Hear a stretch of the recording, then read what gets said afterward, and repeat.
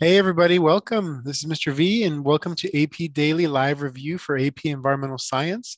This is video number 8. This is our last video. So as you know, I'm Mr. Villarreal or Mr. V from Mission, Texas at Sheridan Advanced Academic Academy. Go Rattlers, go Cobras. And so let's go ahead and jump into this last presentation, right? Okay, so welcome. Let's go ahead and jump in. What are we going to learn today? Today, this is our last video, number 8. So in this video, we're going to be using this time to try to answer and clarify some final questions and concepts from video 7. So I'm going to try to do a bunch of those today. We're going to make sure to conduct a brief overview of the content for Unit 9 for global change. That's our last unit. And then we're going to discuss any visual representations, and I misspelled that, sorry about that, and multiple choice and free response strategies we can do. And we're going to be modeling some more free response today. So I know that's something that you guys like from these videos. And I'm going to do my best to cover one more free response question to help you all out. And then we're going to also go over some final tips and hints for the AP test, which by now, if you've been watching all these videos, you guys are pros and you're going to be fine. So, and then of course, we'll wrap up with some questions to help you out and some live practice to wrap the whole thing up. Okay, so beginning here, and I want to apologize first. If you see me get a little sniffly, I apologize. I'm a little runny today. But if there's any video questions and clarifications, let's go through. I got a whole bunch of them, so let's see. The first is if the test asks for a question from an experiment, can you make it a statement? And will you have to write formulas? So that was from one student. And so it depends. If the question asks for a research question, then probably keep it that way as a question. If they ask you to make a claim, then a statement should work. You shouldn't probably put that as a question.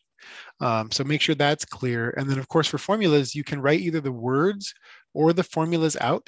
Just don't overwrite. And what I mean by that is, there have been questions in the past where if you look right here, that's carbonic acid, H2CO3. That it should be with the subscript of AQ instead of liquid. And that does get counted wrong, even though the equation itself may be right. You did make sure you don't try to overwrite and overthink it. And then how will the timing for the FRQs work? So for that one, you're going to get an hour and 10 minutes. The digital app is going to have a timer on there, and it will let you know, I believe, when there's 5 minutes left. You have to make sure to check the digital app and download it to make sure you try it out. And then, of course, if you're testing in person in a couple of weeks, that's going to have a proctor letting you know, at least usually a 10-minute warning, and then if you can ask, you can always ask for more from the person proctoring your exam. But of course, as always, do the easiest parts first to give yourself more time at the end, no matter what your situation, and refer to the testing websites and digital app, which we'll show you in a minute. That way you can get more information on that. And then can you explain part F from yesterday's FRQ? So that was from Rance, and yes, we can. So the question was, petroleum has many uses as a raw material for consumer goods.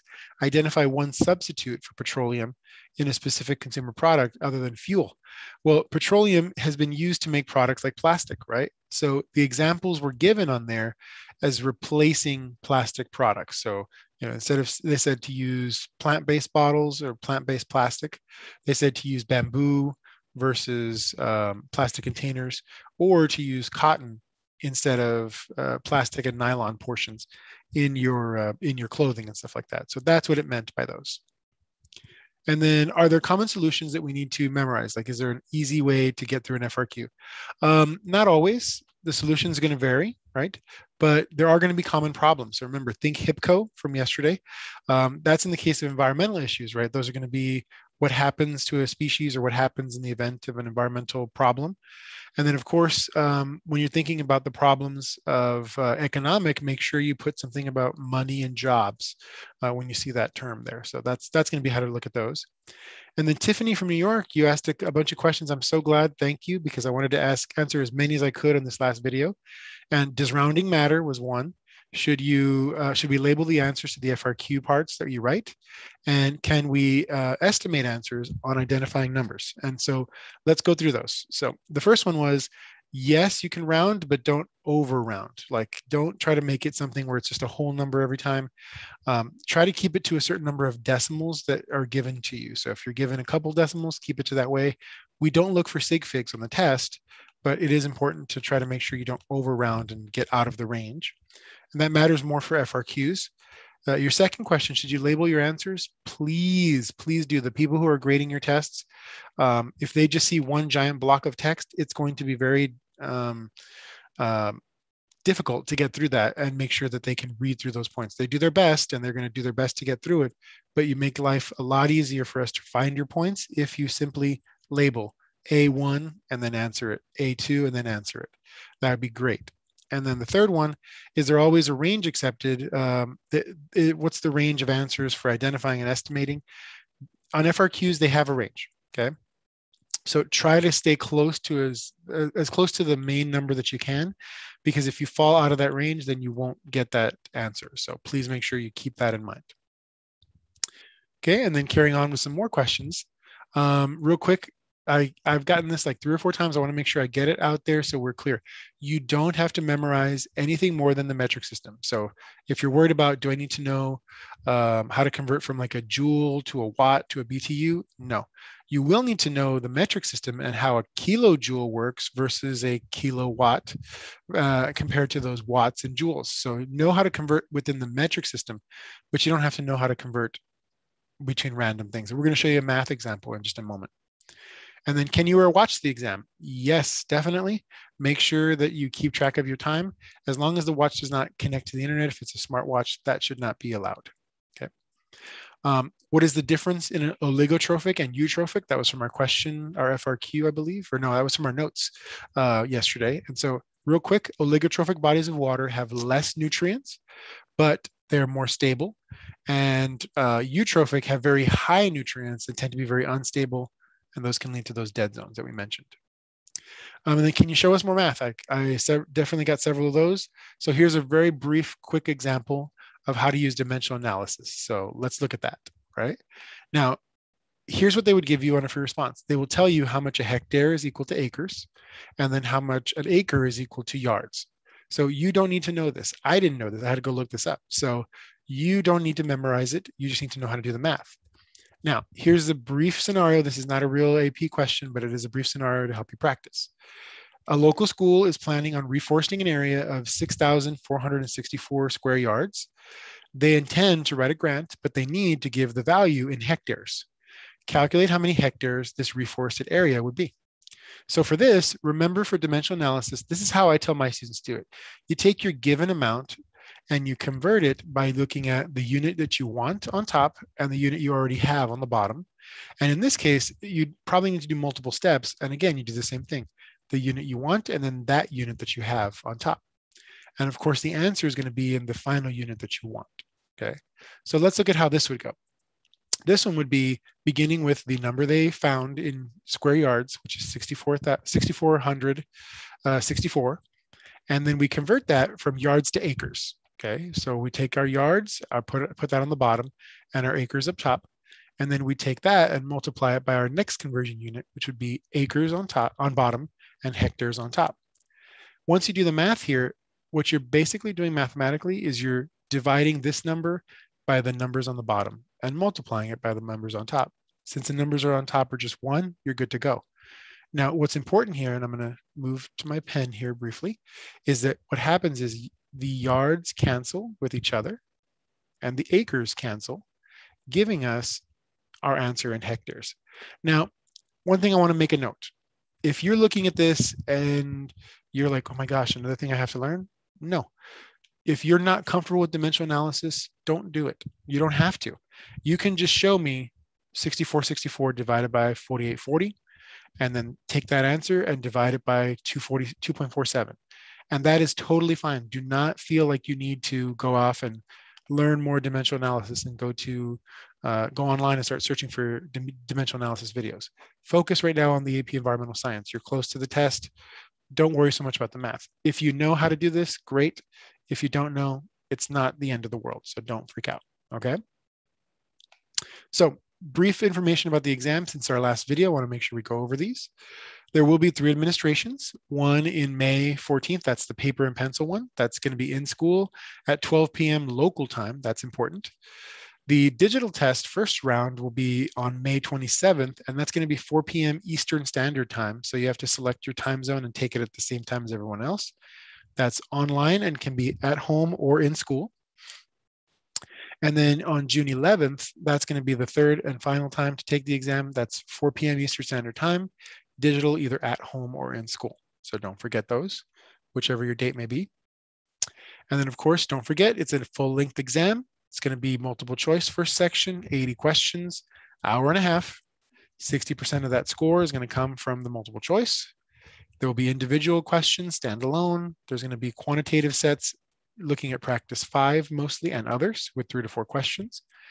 Other practice sets with qualitative data, 3 to 4 questions, primarily looking at practice 2 and 1, 4, and 7.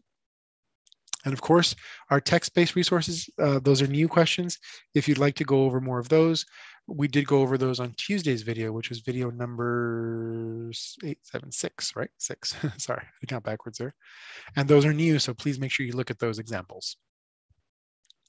And then of course, some other brief examples about, or some other brief information about the free response is that doesn't matter which type of test you're taking, you will have 3 questions, hour and 10 minutes.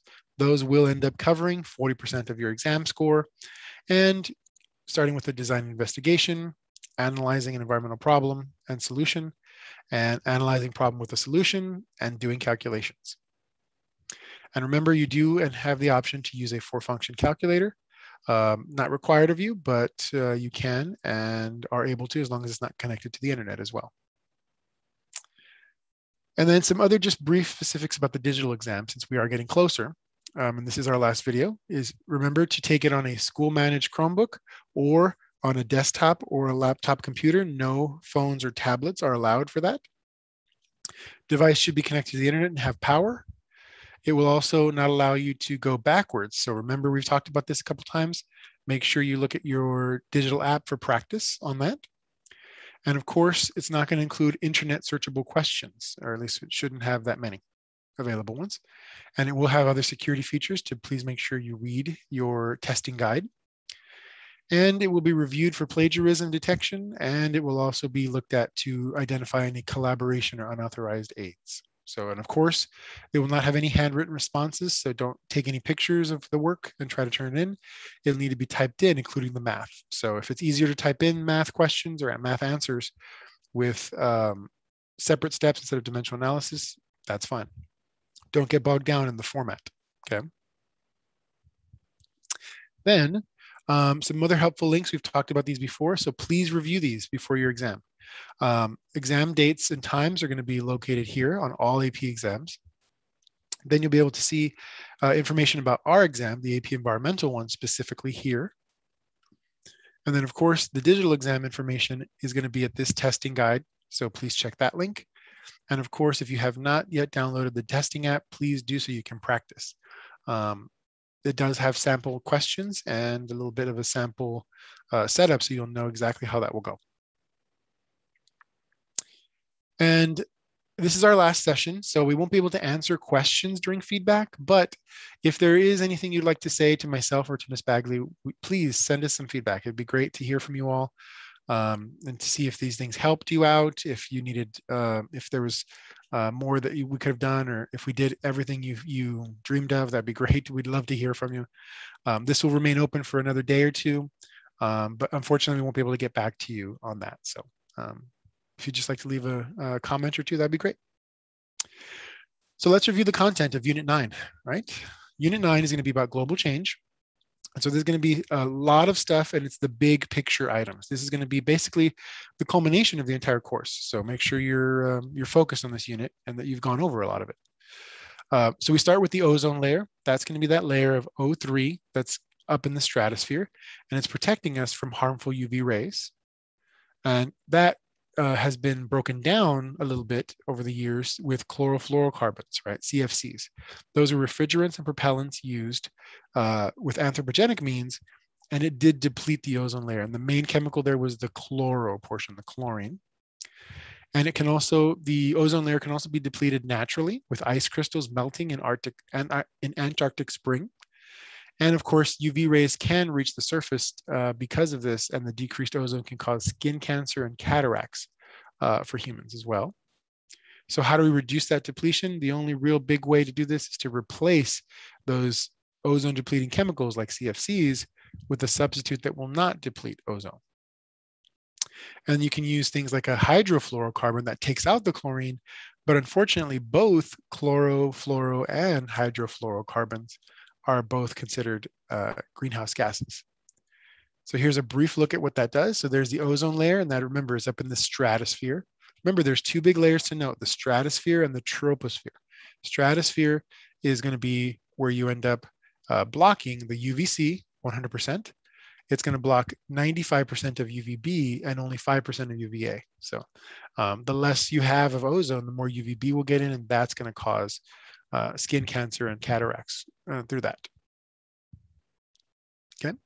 And then carrying on here. So now we look at the greenhouse effect. This is going to be the precursor to climate change. So there's several gases responsible, and some of these you may know and some of these you may not have heard of, but water is actually a greenhouse gas. It's a vapor, and it can be a short residence time gas, excuse me. Carbon dioxide is the one that's probably your primary actor here. It's the most abundant, so we see that often. And then of course you have methane, nitrous oxide, and chlorofluorocarbons. Now, one thing I do want to point out is as you go down this list, these have a higher what's called the global warming potential. That potential goes up as you go down this list. So water vapor, not a lot of global warming potential. Excuse me. And then chlorofluorocarbons have the most global warming potential. So, and then of course, the reason we focus so much on carbon dioxide is because it is currently the most abundant of these gases. So increases in greenhouse gases have been found, and that's what it does is it's going to trap more infrared radiation or heat, right? And that's going to lead to all sorts of environmental problems, which we're going to get in depth tonight a little bit. And that's going to be rising sea levels. That's going to be disease vectors being able to spread more because of climate change. And of course, the big picture of global climate change itself, connecting all these other issues. So it's important to note what happens here. If you look at the diagram, our greenhouse gases, like our nitrous oxide, methane, carbon dioxide, and chlorofluorocarbons, these things, normally you get radiation either reflected back, okay, or absorbed, depending on what we have. So we have a bunch of absorbed energy from man-made sources, but much of it gets reflected back from the lighter surfaces, you know, sandy beaches, water, sometimes ice caps, things like that.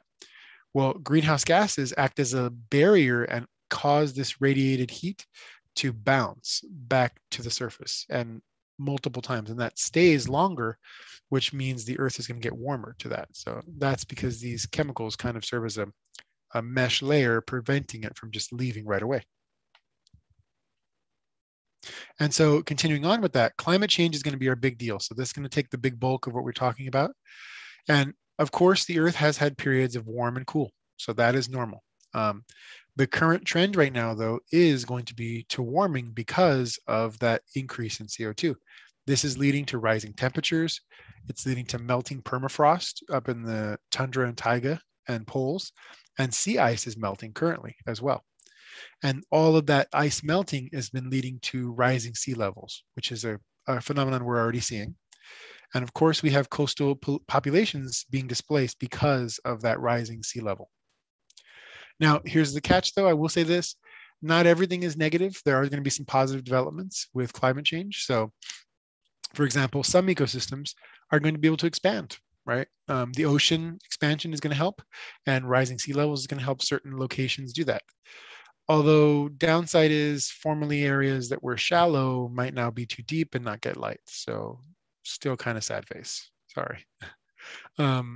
And then of course, with the heat exchange, with the heating of the world, you're going to end up with exchange of that being altered, and that may alter your Hadley cells in your jet stream. So please refer back to your Earth Science unit on that one, which is unit 4, right? Yeah.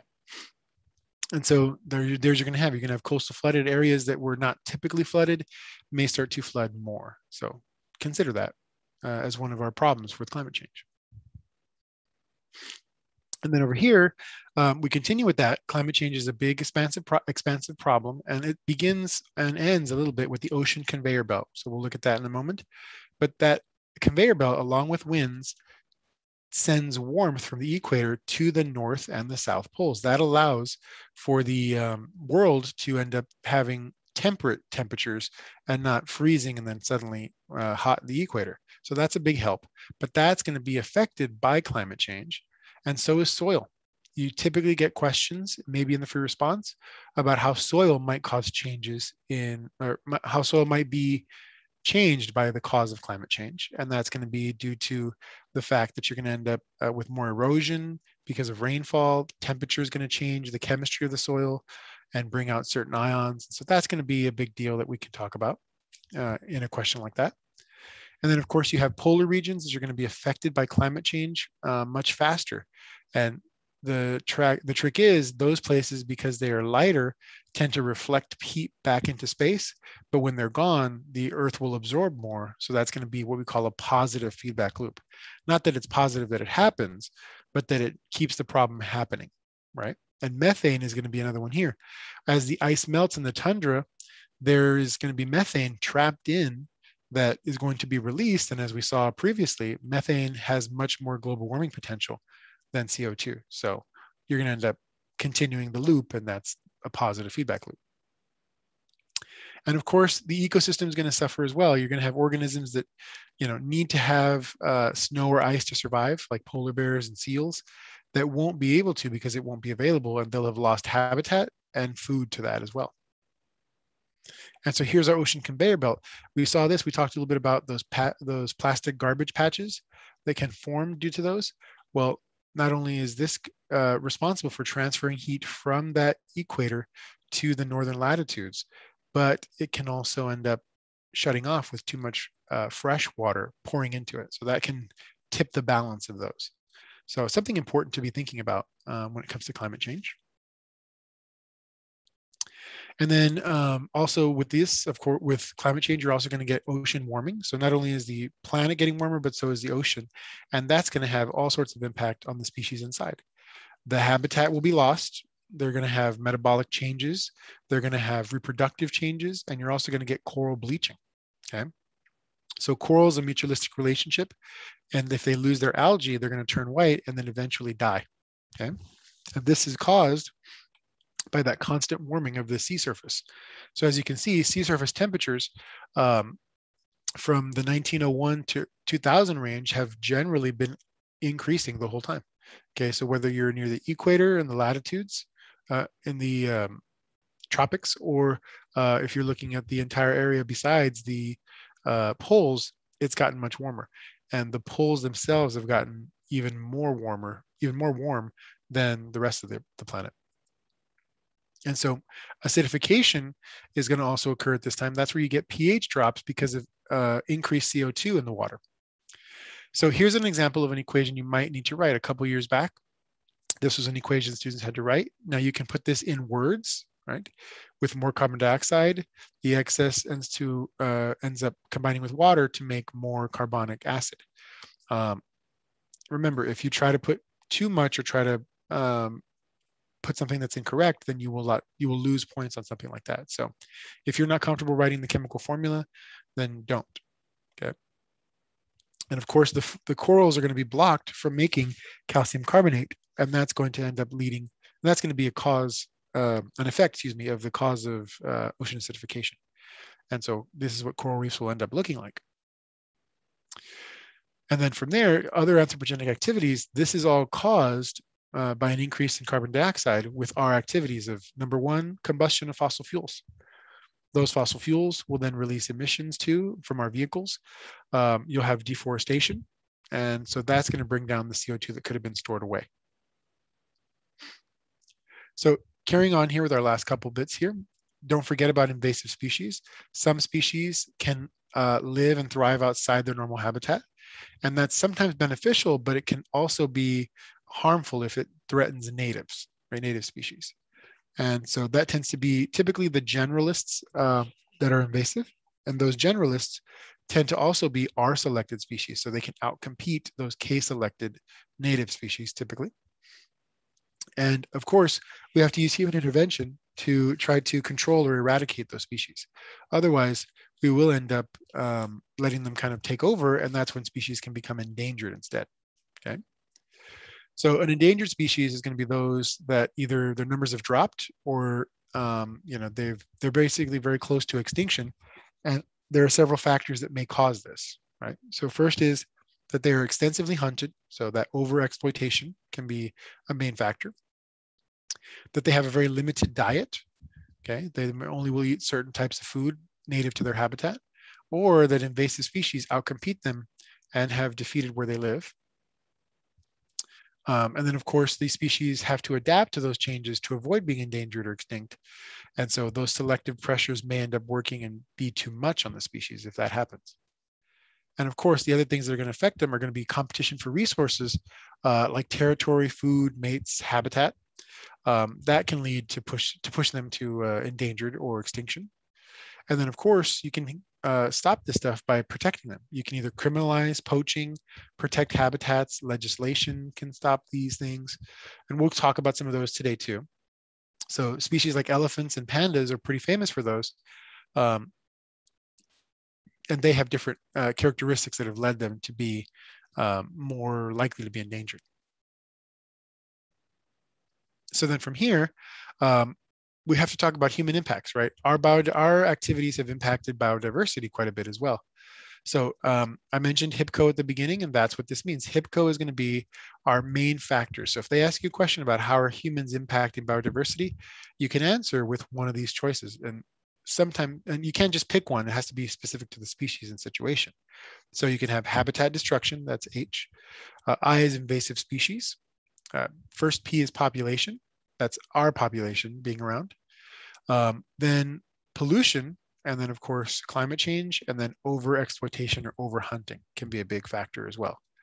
And of course, what's the big deal with all these? The first one, a good example, is going to be habitat fragmentation. So these large habitats are going to get broken down into smaller ones, and those roads, pipelines, things like that, they're going to prevent species from being able to mix or even move to their normal ranges, okay?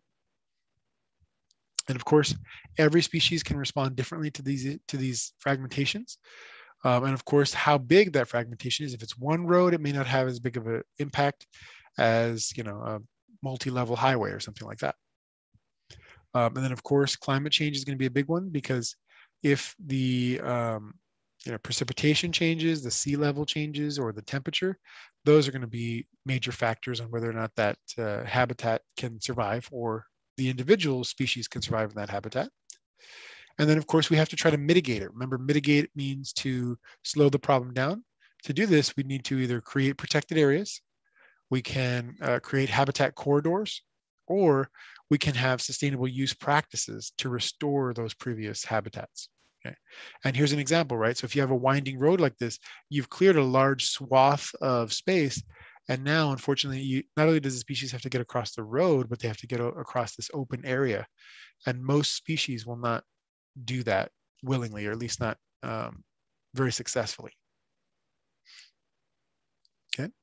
And then now we're going to talk about some of the legislation. So either legislations or treaties that might work and go well with climate change or global change in some of these discussions. So the first one's going to be the CITES Treaty. That's the Convention on International Trade in Endangered Species of Wild Fauna and Flora. Basically, that's an international treaty that has that's protecting trade in endangered species and plants and animals. So it says what you should and should not be able to trade, and it lays down those guidelines, and the countries that sign that treaty have to abide by that. The Montreal Protocol was signed in, I believe, 1980, and that was the treaty that phased out chlorofluorocarbons and the production of ozone depleting substances. Now, the Kyoto Protocol is another treaty, international, that was proposed in 1992 and was not ratified by the United States. So this was kind of the precursor to the modern day Paris Treaty or Paris Accord, but that was not agreed to in 1992. So good thing to note on that one. And then, of course, the Endangered Species Act is a United States law or legislation that ends up setting criteria for us as a nation to label a species endangered or threatened and protect them and their habitats. So when you see stuff like habitat restoration or protected areas, those may fall under the Endangered Species Act. So today, what science practices are we going to look at? Remember that there are 7 science practice total. The College Board expects us to demonstrate these, not know them off the top of our head. The first one is concept explanation, then visual representations, text analysis, scientific experiments, data analysis, math routines, and environmental solutions. That's a big one that you're going to see a lot in these back half of the units. And of course, these practices can be assessed in any unit, and any unit can be assessed with these practices, but some of them are going to be lent more to others. So today we're going to be looking at concept explanation, visual representations, and of course, environmental solutions. So let's look at an easy example to start off, right? Let's get ourselves a little warmed up. Okay.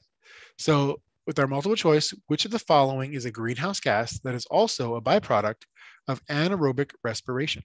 So the choices are methane, they are nitrogen, N2, they are oxygen, O2, and they are hydrogen sulfide, H2S. So what I want to point out here is sometimes these questions are not as bad as they seem, right? You can ask yourself and go, all right, what's it asking for? Number one, it's asking for a greenhouse gas. What are the processes that it's mentioning? So it's greenhouse gases and of course, anaerobic respiration. And then what do each of these gases do? So we know for sure that when we're looking for a greenhouse gas, that's not going to be nitrogen and oxygen. Those are your primary gases in the atmosphere. There's 71% nitrogen or 78% nitrogen and 21% oxygen. So now you're left with thinking about methane or hydrogen sulfide. And so you ask yourself, which one's coming out of as a byproduct of respiration? Okay, so hydrogen sulfide is not one of those. That's actually going to be methane. So there you have it. And I want you to think about that because sometimes it's just that easy, guys. Good job, right? So if you're looking at that and you paused it and you were like, methane, before you even said anything, then you got this, right? And so looking at that multiple choice, what were the practices we were assessing, right? Or practices? Well, that's an easy one. That's a concept one. So don't feel like just because we're in unit 8 and 9 and we're talking about these later units, don't feel like, oh, well, they're all going to be really tough. Sometimes they're going to put questions like that. That's not out of the scope.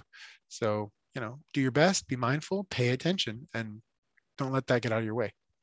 And of course, to look back at some of these other gases, you can look at topic 1.4 for your AP Daily videos. And now let's practice the free response question, our last one, right? Whew, let's get to it. So free response, the sample number 2 type. So now we're talking about piping plovers, right? Great little pretty bird. And the piping plover is a globally threatened species with about as few as 2,000 nesting pairs remaining in the Atlantic. Of these migratory shorebirds, plovers were nearly hunted to extinction in the 19th century.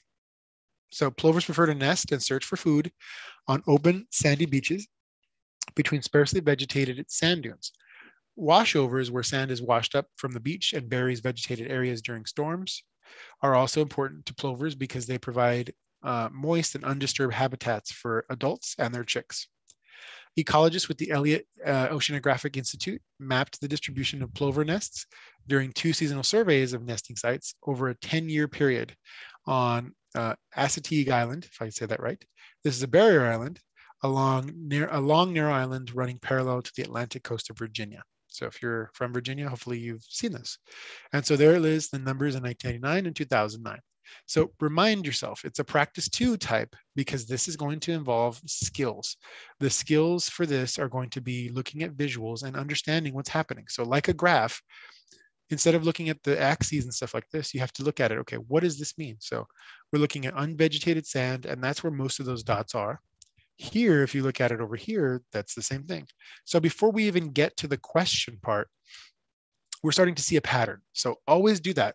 I know this is a lot of information. You look at this and you're like, oh my God, so much words. Can I just skip this question? Well, if you're on paper and this is too much, then yes, you may skip it and go to another one. But if you're digital, you're going to have to stick with it, guys. You're going to have to watch it, make sure you're on it and answer it. So train yourselves now. Make sure you've read this, make sure you're ready for the question parts. Okay. And then over here, here's some of the questions. Use the maps to answer the following questions. identify the preferred nesting habitat for piping plovers, describe the change in the number of piping plover nests on Astig Island between 99 and 09, and describe one likely reason for the change in the number of piping plover nests between 99 and 09. And then the coastal species are affected more than just by natural events. So special beach restrictions can help piping plovers during nesting season. Describe one restriction that could reasonably be implemented to help prevent the destruction of plover nests by humans. And in addition to providing habitat, barrier islands are important for other reasons. Explain one way that these features help preserve and protect the environment in coastal regions. And then identify one human action that directly threatens coastal habitats and describe one impact on species other than the piping plover. Then it gives you more information. There's always going to be that little step or that transition in between where that gives you more. So don't be afraid to answer some questions and then see the rest. So read through the whole thing and decide where you sit on this. And so it says approximately 40% of the US population resides in coastal areas, such as near Astig Island, where sea level rise and shoreline or erosion is occurring. Identify one economic impact on coastal communities that has resulted from rising sea levels. Describe two methods that may be used to locally protect communities, coastal communities from rising sea levels. Right? Like that's a lot of reading. So the prompt had a lot of reading with the visual, and so did the question. So now we got to get to it and break it down. But that's why I always ask you to look at the picture or the diagram first and see if you can tell the story. If you can tell the story before you even read the question, I promise you, you're going to probably give yourself the answer to 1 or 2 points. So here we're looking at the nesting sites again, and it says identify the preferred nesting habitat for piping plovers, describe the change in number on the island between 99 and 09, and describe one likely reason for a change in the number. So right here, let's start with 1. So 1 and 2, it's all identify, describe. And so for A1, the obvious answer is that it's unvegetated sand. So we've talked about this the other day. If some of you were asking, can we answer a question in 1 word? In this case, possibly yes. Well, not 1 word, but it's still unvegetated sand. So 1 phrase. So that would be helpful there. And you can say sandy areas or washovers as well, because that's how they described it in the paragraph at the beginning. And then finally, for number 2, you got to take a look. That's going to require you to do some counting, because it says the change in the number of piping plover nests on the island between 99 and 09. So always give a number just to make sure. So here, once you count those dots, you're going to see that there was a change from 44 to 25 nesting sites instead. And that was 19 more nests in 1999. Sorry about that, got a typo there, than 2009. And of course, you can say there was a decrease in unvegetated sandy areas for letter 3, because that's the reason for the change, and that's what occurred. Or you could say there's an increase in more vegetation and revegetation. So while that's good for some species, for others it may not be. Okay. Now, some extra help for this for AP Daily would be looking at topic 2.6 and at topic 8.2 will help you out some. Then when you get over here to your example 2, your second portions is going to be letter B. Coastal species are affected more than just natural events. And then special restrictions can help piping plovers. Describe one restriction that could reasonably be implemented. And then in addition to providing habitat for plovers, barrier islands are important for other reasons. Explain one way that these features help preserve and protect environment in coastal regions.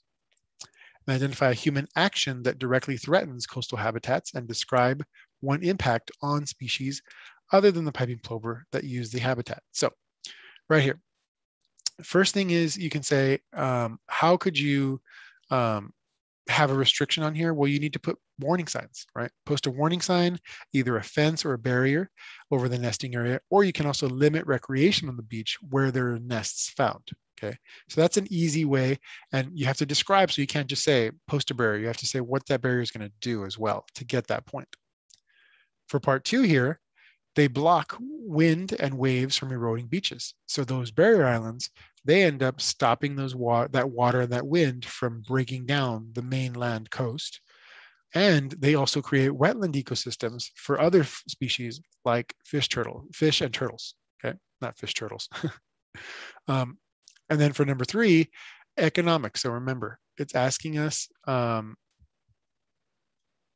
B3, excuse me, identify a human action that's going to cause that and describe how that's going to affect other species. Well, tourism and recreation on that area. So it's asking for the human action. So it's not an economic question so much, but just a human portion that's going to end up affecting those species. Okay. And so that's our tourism, our recreation, our development on the coast, of course, littering, drilling for oil, and commercial fishing in that area. Okay. Sorry, went off screen there. Okay. And of course, for tourism, you have to, it says identify and describe. So for tourism, you have to say that people can step on the nest, they can disrupt with their vehicles, or the bringing of sunscreen, it turns out to be toxic to organisms. And then of course you can say for human development, that's going to lose habitat completely. So instead of revegetating, you could end up destroying the entire ecosystem. And of course, food waste and other predators food waste might attract other predators. And of course, oil drilling, oil spills may be toxic or coat species, as we spoke about yesterday. And commercial fishing is going to be either dredging or trawling. That's where you drag nets. And over-harvest, disrupting the food chains of the piping plover. Okay. And so if you look right here, even though we're talking about Unit 9 and we're getting into the later portions of the FRQ, there's still going to be some practice 1 stuff. So they are going to ask you for some of that, and they are going to include some of those solutions later too. Okay, so looking at here, identify an economic impact on coastal communities that's resulted in rising sea levels, from rising sea levels. Describe 2 methods that might be used locally to protect coastal communities from rising sea levels. And so looking at it right here, an economic impact right there, look at all these answers. Money and jobs, decrease of tourist revenue, that's money. Decrease of property value, more money. Decrease of damage to the property or land, so that's money as well, money related. Increase to insurance costs, right? Loss of aquaculture operations, those are jobs and money. And then of course for letter D, what are 2 methods, so you can give a couple of these that would locally protect coastal communities. You could say, well, you could raise the structures to make sure that things don't end up getting damaged on the surface. You can move the structure back and get it away from the beach. Or you can install pumps whenever there's flooding so that there's no collection of water and flooding of the area for habitat. Or you can also build seawalls, or what are called groins as well, and jetties. Those can act as a barrier to protect that area from wave action. So you see right here, we're still identifying and we're describing, but look here, we're looking at practice 7, okay? So when you're looking at these and you give these choices, remember, you should always give your first couple. When it says describe 2 or describe 1, give your best one first, whatever you find to be best. And just remember, take a breath, guys. You got this. You're at that point. You're okay, right? And then, of course, our practices that we were assessing here, what do we have, right? Practices 1, right? Concept explanation. Practice 2, which is going to be your visual representations. And practice 3, your environmental solutions. And again, if you feel like this was something with a topic that you were not sure about, you can go back and look at topics 9.5 and 9.10. So with that, what should we take away from this final video here? The first things to think about are some things to remember, of course. Number 1 is, don't forget, you need to practice those topics and the skills together. It's important to use the AP Daily content videos where they're there for help. And these videos as well will also be here on YouTube, but they'll also be housed on AP Classroom. So if you're seeing this here and you'd rather see it on AP Classroom to study and practice, or you teachers would like to assign to your students, you can assign these. The first 4 are already up. The next 4 will be soon. That's this week's. And as you work your way through an FRQ, remember, look at what you're expected to know with how you're supposed to show it, and use those practices to guide you. And of course, consider where those environmental legislation sections go, right? They might ask it, they might not. It might be a free response, it might be a multiple choice, but look for those context clues. That's going to give you an advantage when you're trying to earn those points. And remember some key takeaways here, right? Number 1 is you have this, you're good, you got this, okay? Read everything you need, right? Make sure. For the multiple choice, know what's being asked of you And for both the free response and the multiple choice, read everything and answer everything. That is the most important thing. Okay. And I just want to remind you, you have got this. You've got this. You're going to be fine. And of course, if you'd like to practice one more time, we do have these Kahoots available to you. So you can use this link below to test your knowledge of Unit 9. So there's our Kahoot challenge for this last day. And you can see how well you do, compare and practice going with this video. And you can see the previous Kahoot links and the guided notes. So Miss Bagley has uploaded her guided notes for last week's video, and I'll be uploading some guided notes for this week's videos, probably over the weekend and next week. So keep an eye out for those. And then of course, if you'd like to give us some feedback and let us know how we did and how these were helpful or just how you're doing, these will be open for a couple more days. So you can do that as well. So I do want to say one last time, thank you very much. I'm glad you tuned in. I hope this has been helpful, and good luck on your AP test whenever that may be.